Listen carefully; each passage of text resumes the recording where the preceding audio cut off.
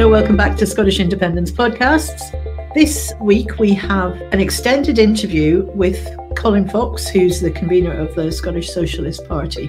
We did interview Colin a couple of months ago for another show we were doing, which was how non-SNP groups were looking at the SNP's independence strategy, so it was very specific. We probably used 15 minutes worth or so from the interview in that show, but the conversation we actually had with Colin was much longer than that and really interesting, and we didn't want to lose that just because you'll have seen a couple of the clips earlier maybe. So this is just that extended interview that we had with Colin. I think you'll enjoy listening to a committed, passionate socialist. We hope you enjoy this conversation with Colin, because we did thoroughly enjoy it.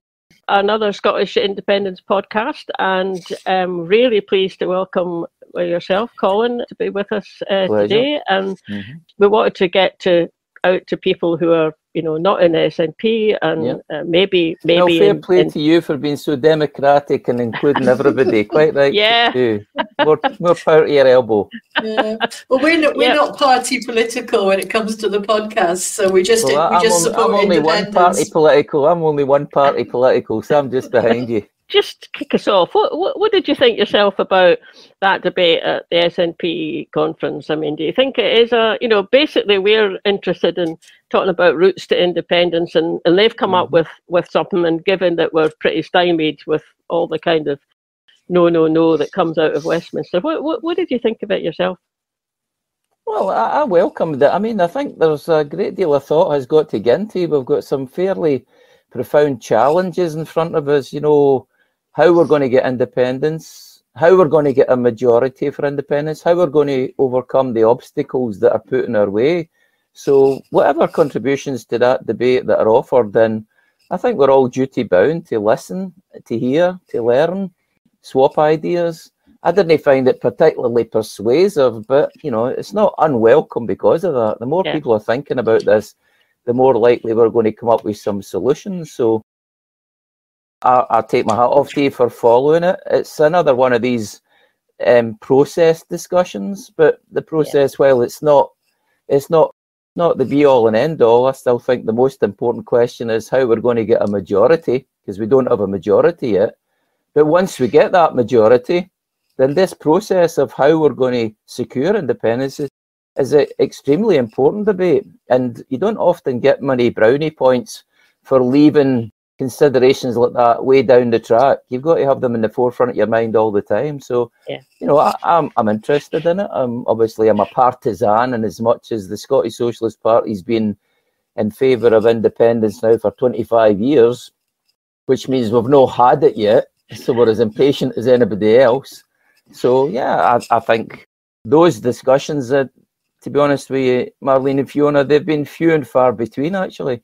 And the discussions have got a great deal of questions to answer and a great deal of more thoughts to get into them, if we're going to be, finding a persuasive, not so much for those of us who support independence as it is, but that, elusive majority that don't yet share our point of view. So, it's welcome.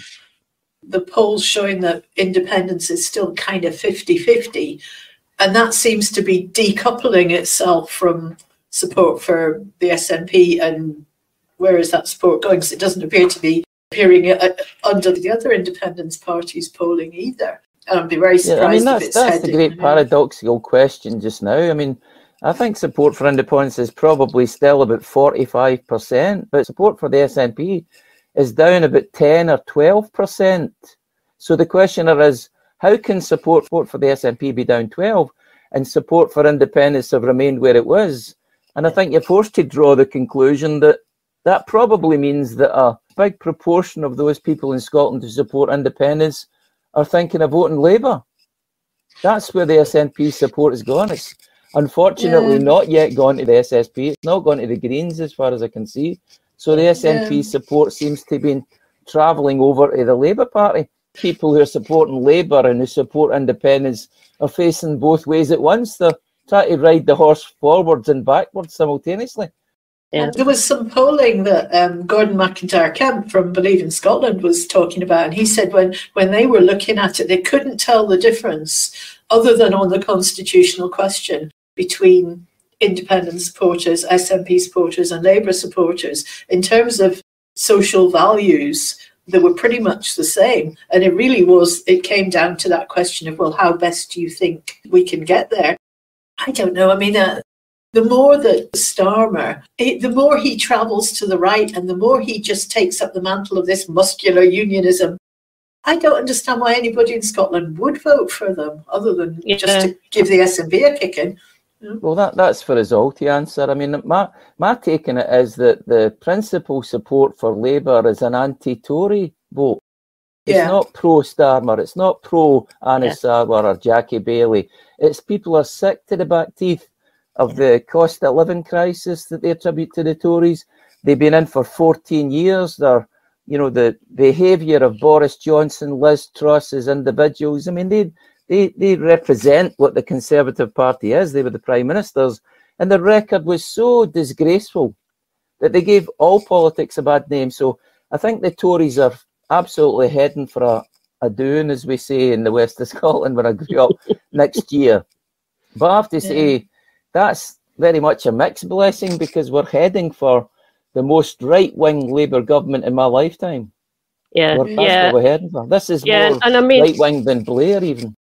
Yes, I mean, I can well understand those of us here in Scotland, people who were thinking about voting Labour, especially if we're older rather than younger. Well, I don't know, over 50, something like that. You think, oh, well, it's very similar values. And, in a way that's true, but that's true. But it's only true of what the Labour Party used to stand for. And it doesn't seem to be true for what they're coming out with at the moment. These by-elections that have happened, well, there's been the one in Rutherglen but also there's been a few council by-elections. It seems that the SNP vote is just not, it's staying at home. The Labour numbers in the votes, they're getting a much bigger percentage of the vote, but the actual numbers of votes being cast isn't shifting very much. And I mean, you have to give them credit because they've got their vote out and the SNP didn't get theirs out. But it looks like I'm just staying at home, not going to do it. I mean, maybe that would be different if when there comes to an actual election than an actual, campaign that's going. But I don't know. It's a good point. I mean, when you consider Rutherglen, there was a by-election in my hometown of Motherwell last Thursday, and what was significant wasn't the result, meaningless. What was significant is the turnout was just 20%. The turnout. I mean, the three of us went through the referendum where the interest in politics was sky high. We had 80% turnout in that referendum. What's happened is interest in politics is greatly diminished. In a by-election in Motherwell, a place like Motherwell, as if Motherwell hasn't got enough problems to get people up and at them about. Yet only 20% of people vote in a council election. The turnout in Rutherglen and Hamilton West, as you mentioned, again, was terrible. Yeah. And it's a reflection of those people. Often they're the poorest, they're the most divorced from politics, they don't follow it particularly well, they know, that they just feel as if they're getting constantly pressed upon, their standard of living is getting worse and worse, their education system is getting worse and worse, the justice system is getting worse and worse, and they just walk away because they don't have any faith in any of the political parties to do it. And I think that's principally what the SNP are suffering from. Not just that people have gone to Labour, a proportion have transferred to Labour, a bigger proportion of our support have lost all faith in them, not turning out at all. Yeah. We certainly got that impression. We were in Rutherglen before the by-election, just talking to in the street, and that came through loud and strong, was apathy, which was very difficult. We had a great chat with one of your guys, actually, and I cannot remember his name, which is awful, but he was a lovely, very articulate... A socialist with no name. Socialist, I'm sure he's got a name, but I wasn't. We don't use names. It's a bourgeois concept. Well, he was very persuasive and very eloquent, actually. There was nothing he said that we disagreed with. Nothing at all that he put forward, and he was putting it forward very well. So, what do you guys hear on the street? I was in Rutherglen 5 or 6 times, and the main thing was the cost of living crisis. And funny enough, the first question we started this conversation with was about the process of how we're going to get independence. And, the SNP conference theme seemed to be, at least Hamza and Stephen were saying, we're going to make next year's general election a de facto referendum. And the trouble they've got there is the main issue next year's general election will be the cost of living crisis. It won't be independence. It won't be Ukraine. It won't be climate change even. It'll be the cost of living crisis. And therefore, if you're trying to jump on the basis of saying make independence the issue that people will consider where they're going to place their vote, you've got an uphill struggle, because that's not where their attention is based. It was the same in Rutherglen. The price of their rent, the price of petrol, the price of things they can no longer easily afford. So I'm sure that was the case in Motherwell last Thursday. And that's the link that I think all the parties seem to be failing to make at the moment. It's not the how of independence, it's the why.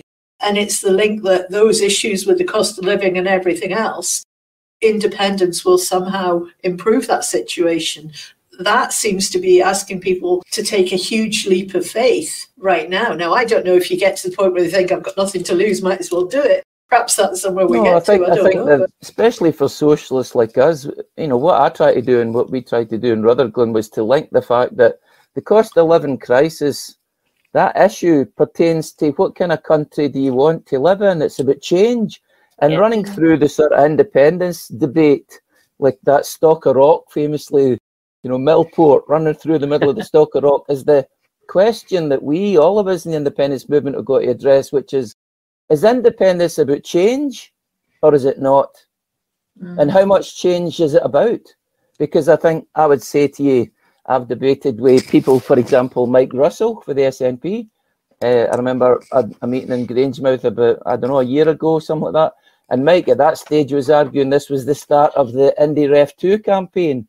But his basic premise was, no, independence won't mean much change. We'll keep the Queen, we'll keep the pound, we'll keep things, stability, this kind of thing. And I was saying, Mike, that's the antithesis of what people want to hear. They want to hear independence is about profound change. It's going to change the hideous inequalities in Scotland that sees a third of our kids in Glasgow going to bed every night hungry. It's about addressing the hideous housing problem. That means, you know, Marlene's talking about reference there, people under 50. How do people under 50 get their own house now?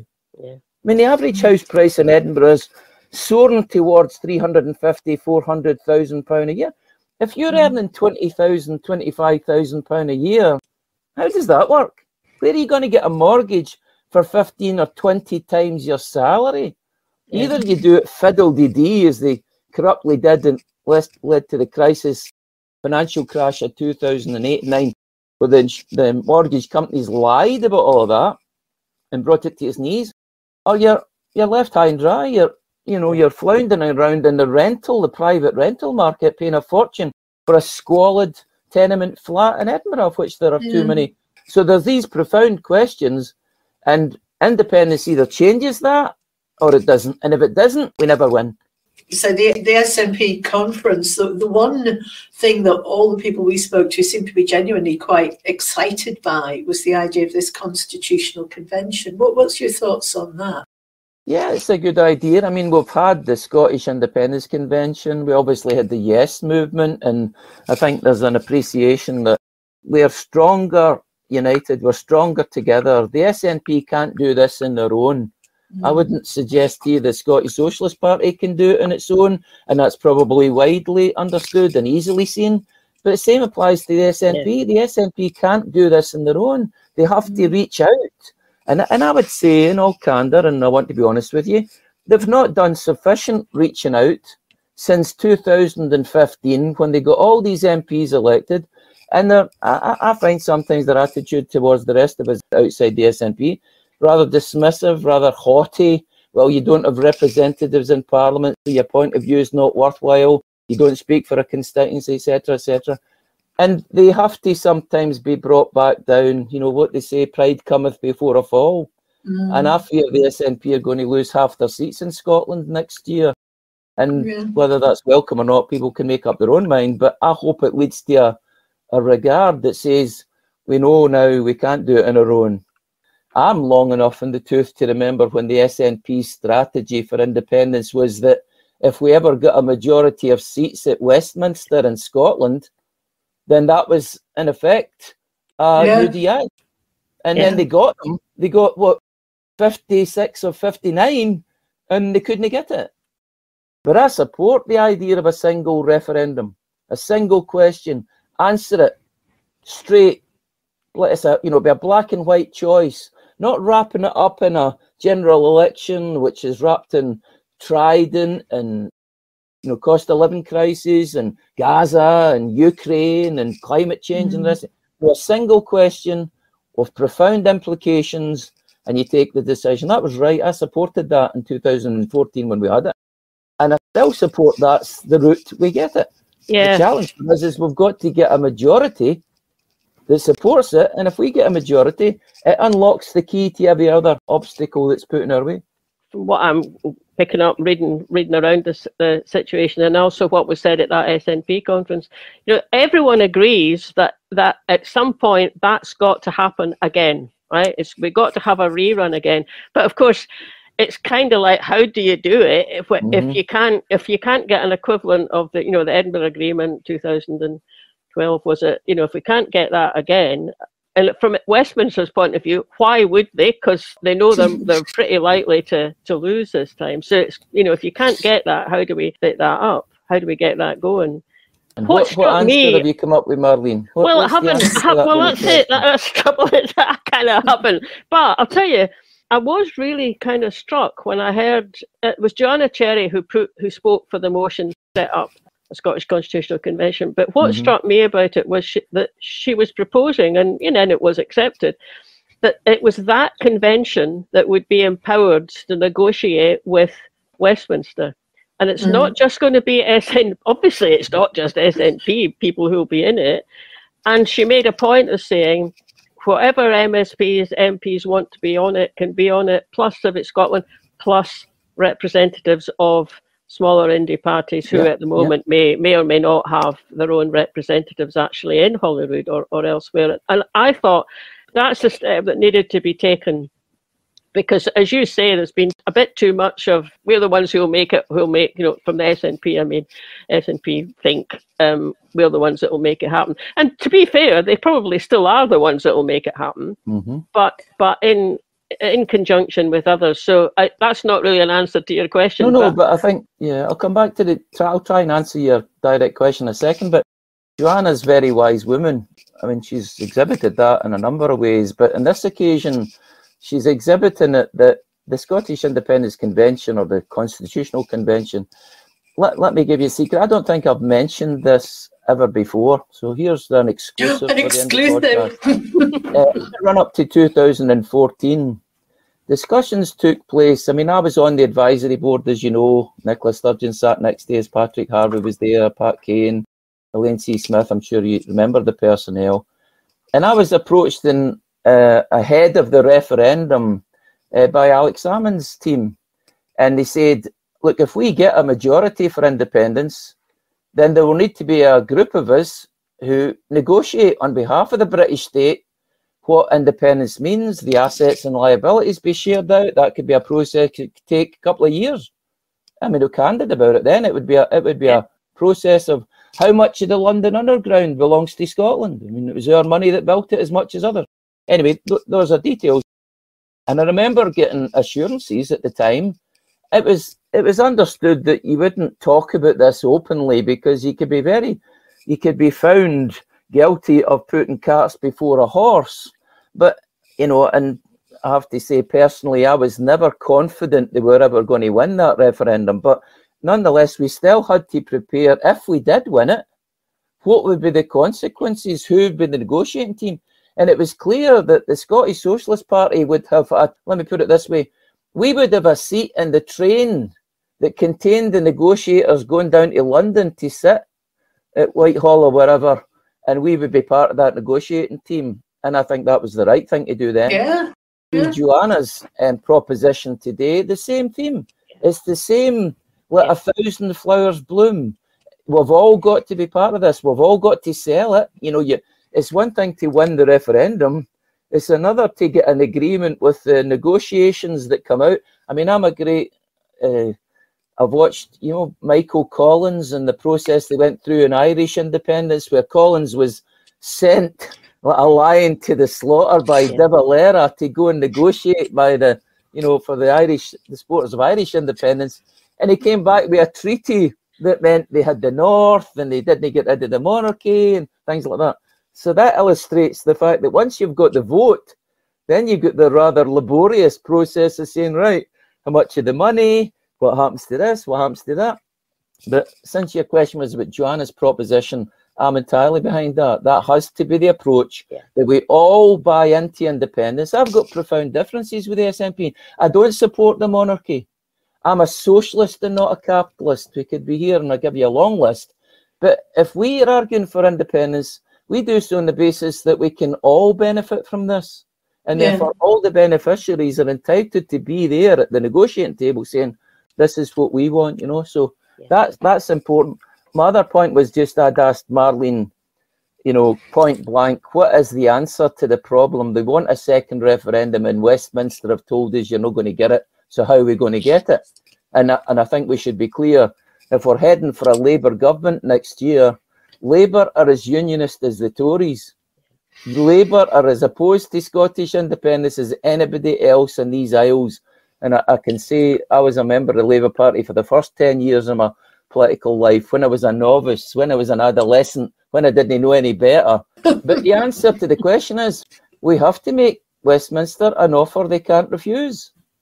We need to have majority support, and we say we have the majority, we speak on the behalf of the majority, and what follows is that we're entitled to mobilise that majority both through Parliament and through extra parliamentary activities.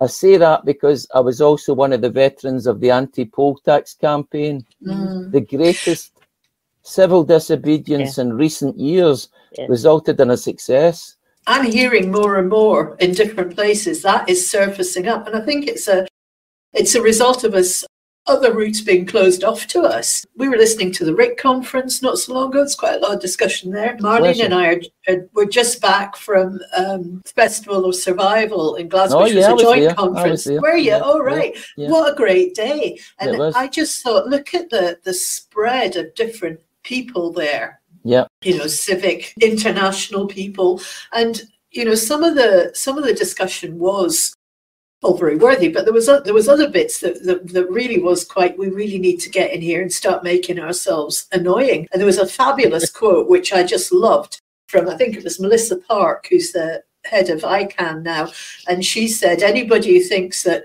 they're too small to make a difference hasn't spent a night in a tent with a mosquito." Or a midgie. Or a midgie. Well, that's what I'm thinking. This is Scotland, our midgies are our national weapon. If we all became midgies, how annoying could we be? Exactly. I think she's right. And seeing that theme, who on earth, I look at you and you're both experienced enough to recognise the wisdom. And I think it's Tony Benn who said, it's a fool, a great fool, who would underestimate the profound power in democracy. And so if there's a democratic majority in Scotland, it'd be very, very unwise for anybody to put their face against what the majority in this country wants to see. I mean, Scottish people are quite conservative with a small c. Sometimes they're slow to rouse. Sometimes they don't take to the streets and quickly the way I'd like them to see. But one thing they're adamant about is they will not tolerate their point of view being ignored. If they're in a majority, they expect to see that majority being delivered. And that's something I'm proud of in our culture. There are other cultures who would just say, nah, what can you do? Mañana, leave it, or just walk away. Scotland's culture and our people have not got a tradition of just walking away. The poll tax is an example I mentioned before. Yeah. I mean, that's going back to, well, not going back to, it's just stating where we are, isn't it? At the moment, we don't really have enough proof that there's a majority for independence. I mean, even if we say 50%, that's not enough. So no. What do you think the best ways are to get that up to 55 and above and keep it there? Because if we're at 55, we could do what you've just been saying. Yeah. No, now you're getting to the $64 million question, Marlene. I mean, the fact of the matter is, I don't believe we're at 50%. I have to be honest with you. I wouldn't come on here and flannel you. As supporters of independence, we need to speak honestly to one another. And I think support for independence is well below 50%, 40, 45, somewhere around that order. And in a sense, it's not important whether it's 50 or 40. You're quite right. We need 60%. Yeah. We need 60% because we don't want a result that says, well, best of three. You won the first one narrowly. We won the second one narrowly. No, it needs to be a decisive. And that question and that issue reduces itself to, so how do we persuade the majority of people that independence is going to make them better off economically, politically, socially, and culturally? That's always been the question that we faced. And in my view, it's always been the question we've failed. And I failed to get a majority on. And I respond to that as my grandmother and grandfather. You roll up your sleeves and you do the job better the next time. If the case isn't persuasive, then you work to make it more persuasive. You don't give up, and you don't think you can somehow wheedle 45% or become 60 by some dialectical extrapolation that Lenin might have referred to, whatever. We need to get a majority, and my feeling is it's there. It's possible to get a majority. We need to present a better case than we've done so far. People don't believe in our economic case. They don't believe in our economic case. They just think that, oh, you're just going to have the same inequalities in Edinburgh. You're going to have the same rich so-and-sos that have big power and finance capital, who treat people at their work miserably. The same powers that will be in charge. And there's a sense that I don't know how we're going to get rid of this.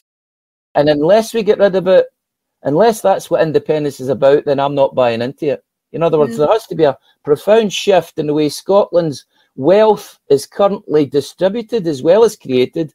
And it has to mean that those who get insufficient share just now are catered for. So to give you one example, which I have to say disappointed me, during COVID, and right after COVID, the Scottish Socialist Party's principal campaign was for a national care service in Scotland, because we'd seen broken-heartedly so many people of our senior citizens had died in care homes, and they were treated with insufficient care. They didn't have the attention, the care that they deserved.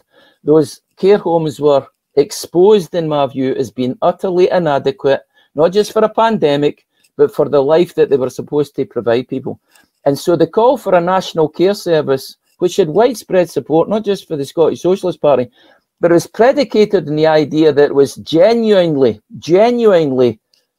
a comparator to the National Health Service, and that it was going to be free at the point of need, paid for out of general taxation, and its standards of care provided that were befitting of the 21st century. And the debate somehow got paralysed and sidetracked the proposition to provide. I mean, I heard Nicola Sturgeon saying, we want a national care service like the National Health Service. Yeah. I mean, delved into it. He was offering no such thing. No such thing. It would still cost you £110,000 a year for your care if you were in North Berwick or Edinburgh. The care, the care that's provided, nowhere near good enough for the 20th century, never mind the 21st century.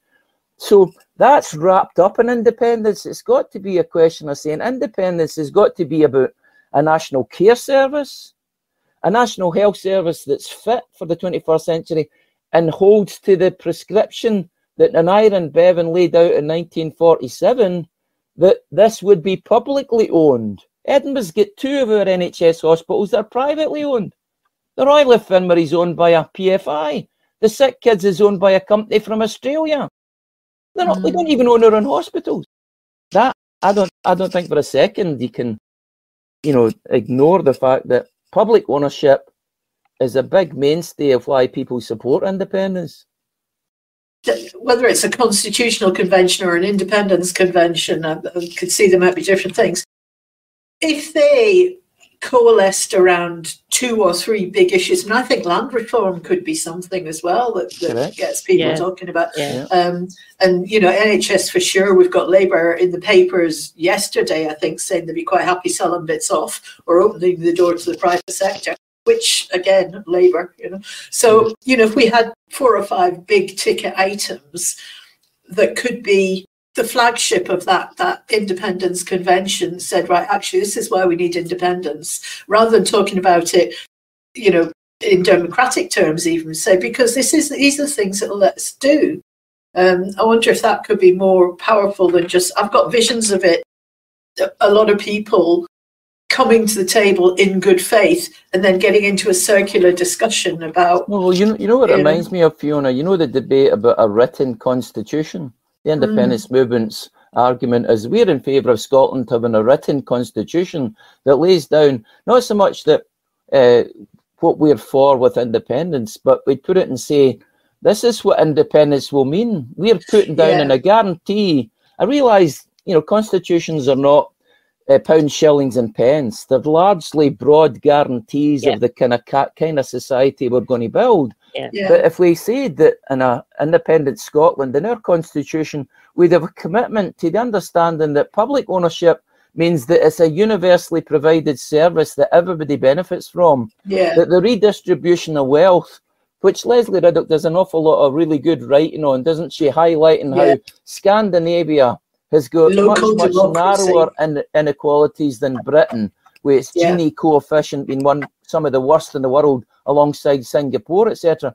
You can put that in a constitution that says we demand that our inequalities are if not eradicated, they're put at levels that we are comfortable with in the 21st century, as opposed to scandalised by at the present time, where so many people in Scotland live with virtually nothing, destitute.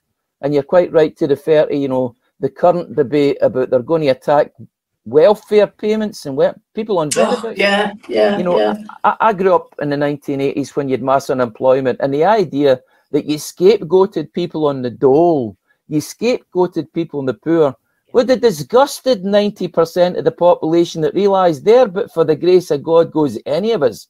And these are not people who are the root of the problem. They're people who deserve to be first in the queue, where there's help to be given, and when the economy turns around, their needs must be primary.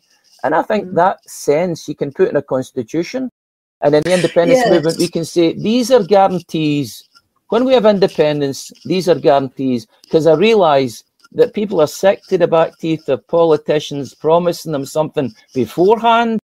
And then when it comes to deliver, oh, well, Marlene, Fiona, it just wasn't as simple as that. We had to take some tough decisions, and we had to kick poor Mrs. McGinty in the teeth because she was asking for an extra 50 pence in her pension.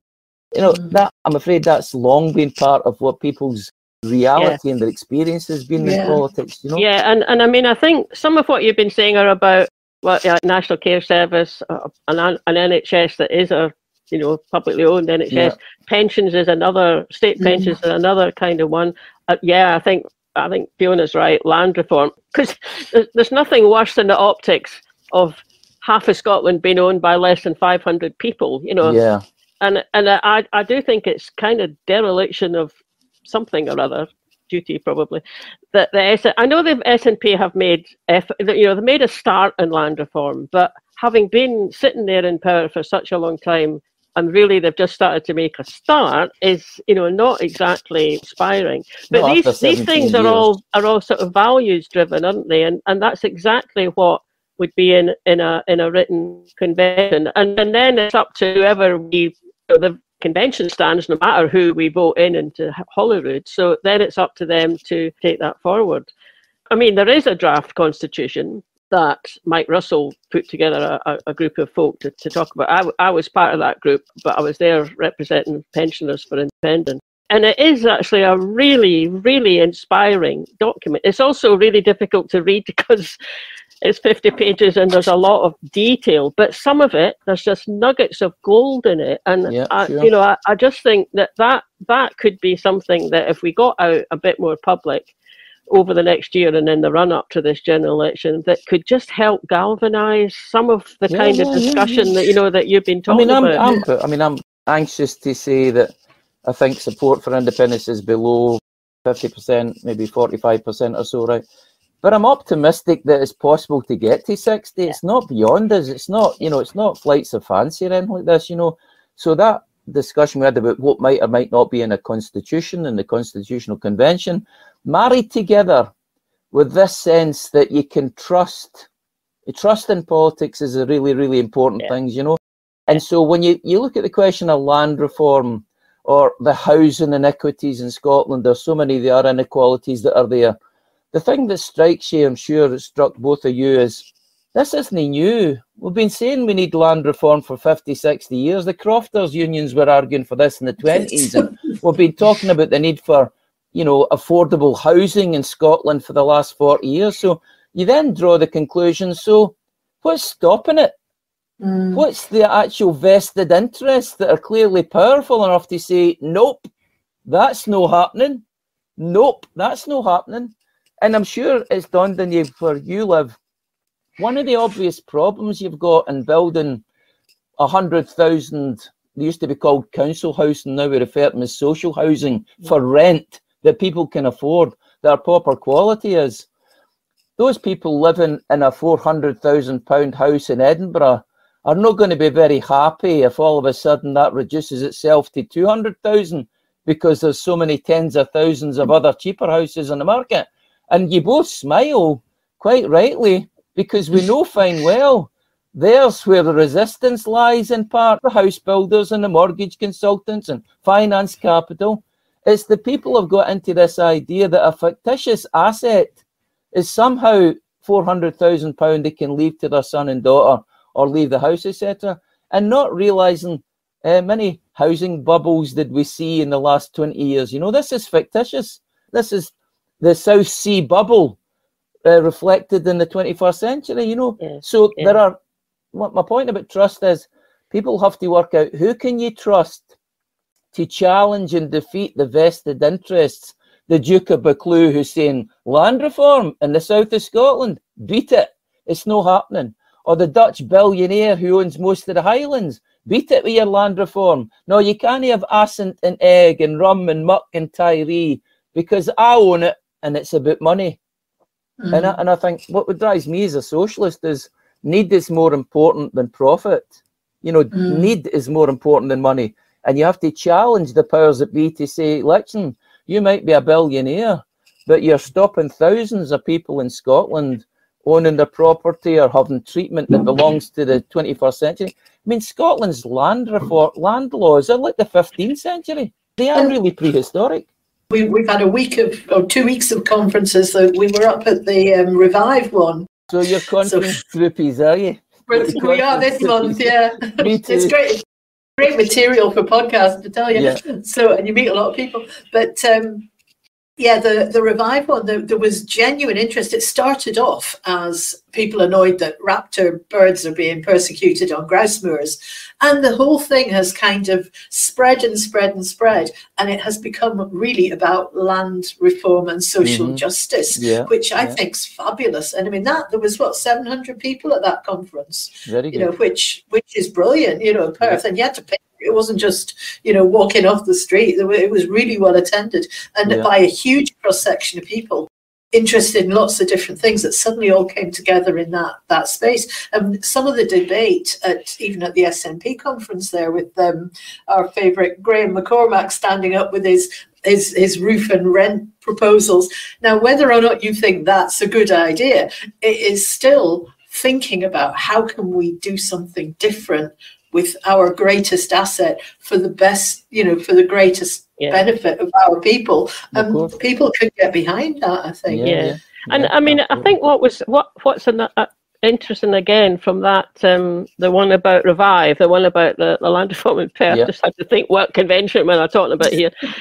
They got Chris Packham up, Colin, to front it. So he was introducing people and he was doing wee links, and at certain points he was answering some questions as well. And I think particularly after Leslie Riddoch had her 10 minutes kind of slot, Chris realised that not exactly completely gone over into being a day that was about Scottish independence, because it wasn't.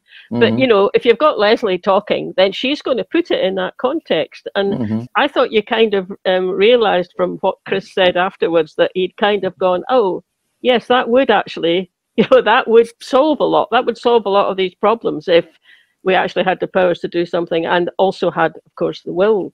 Kind of what we're talking about here. But what I was thinking about that day was, it started off, that whole movement started off because it became pretty obvious that it was on certain grouse moors that eagles and other, raptors were disappearing. And out of that, a load of other kind of interests and possibilities have come.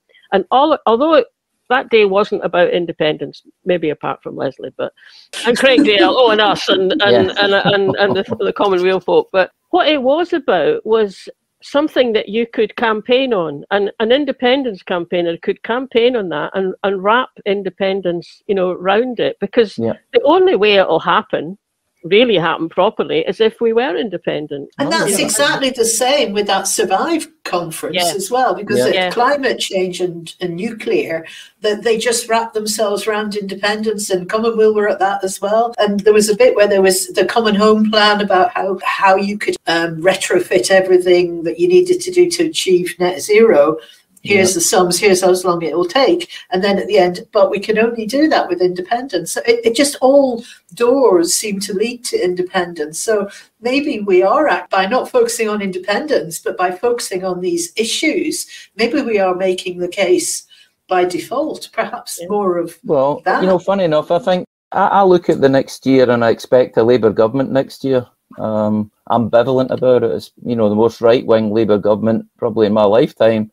They'll get rid of the Tories, which is at least something, but not very much. For a while, maybe not for very long. But here's the rub for independence. I think the next year is difficult for the independence movement because Labour's going to get in, and people say I'm voting Labour. They get rid of the Tories, and therefore if Labour's not in favour of independence, well, that's just tough, etc. But I think this is a crisis Labour government, virtually from day one. Here's Starmer's economic policies and the state of the economy he'll do nothing about, which leads to big social convulsions. His policy in Ukraine is all over the place. His policy in climate change is not to be trusted, etc. And I think what we may well see is the next year might be difficult for the independence movement. The general election, as I say, that the polls would lead you to believe the SNP may lose half their seats in Scotland. But that Labour government is in a crisis. And as you said, so many of the problems that we then say are real to us, whether it's about Trident on the Clyde or land reform or reform of the council tax or this, standard of living, etc.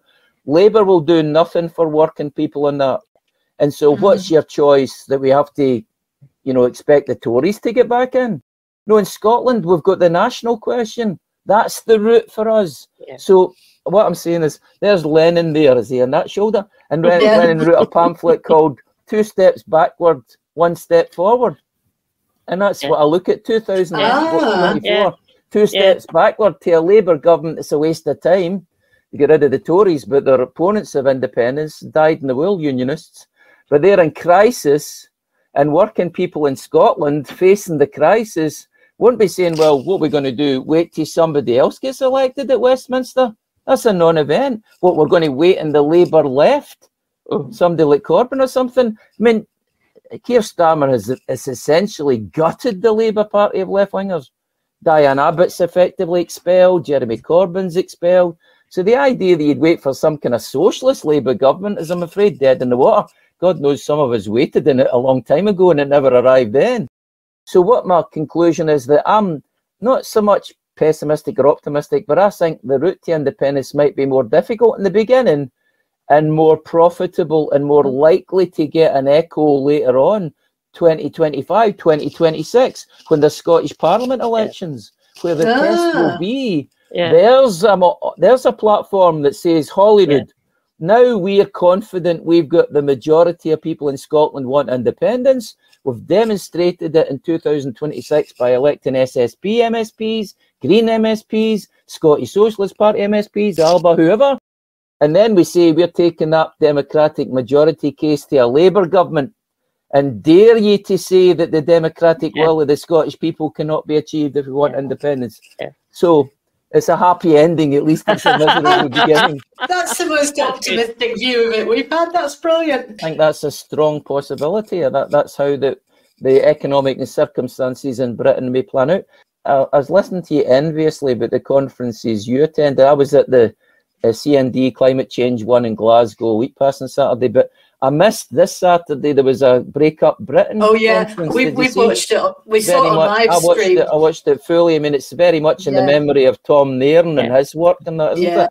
And there's something perhaps not to be discussed It's not an issue I would necessarily campaign and take my petition in Princess Street 4 days a week with, or go into the schemes about.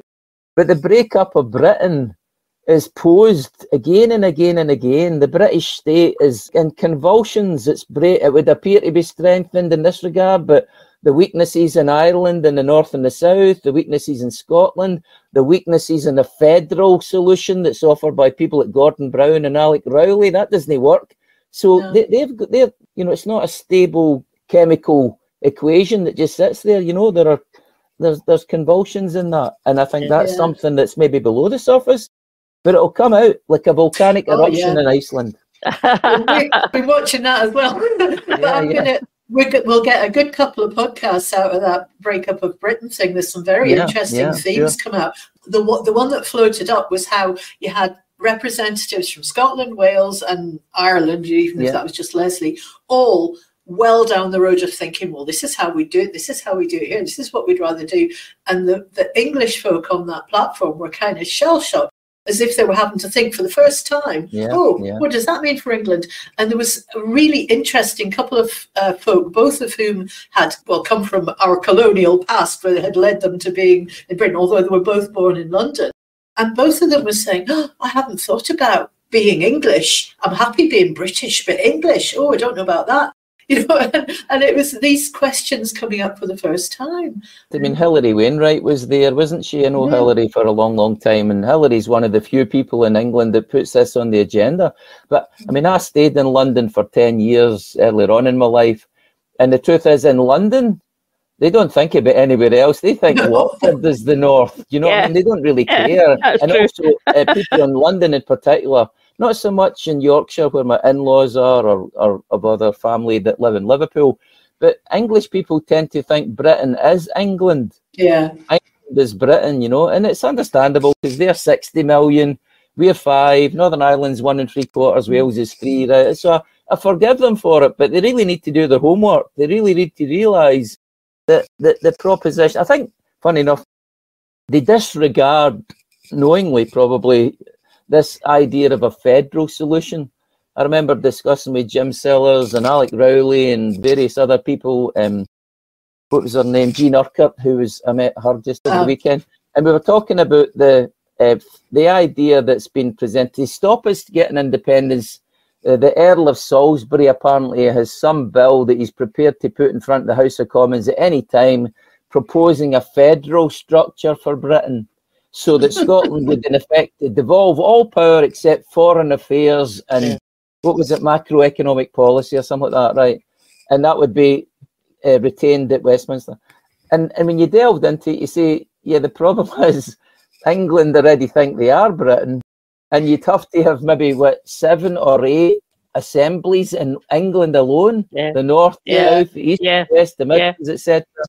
That's just cloud cuckoo land. It's still going to happen. That's what undermines the idea of a federal solution. It might solve the problem they conceive in Scotland, that it's extra devolution without being independence, but it's like the seesaw, everything falls off the other end of the seesaw.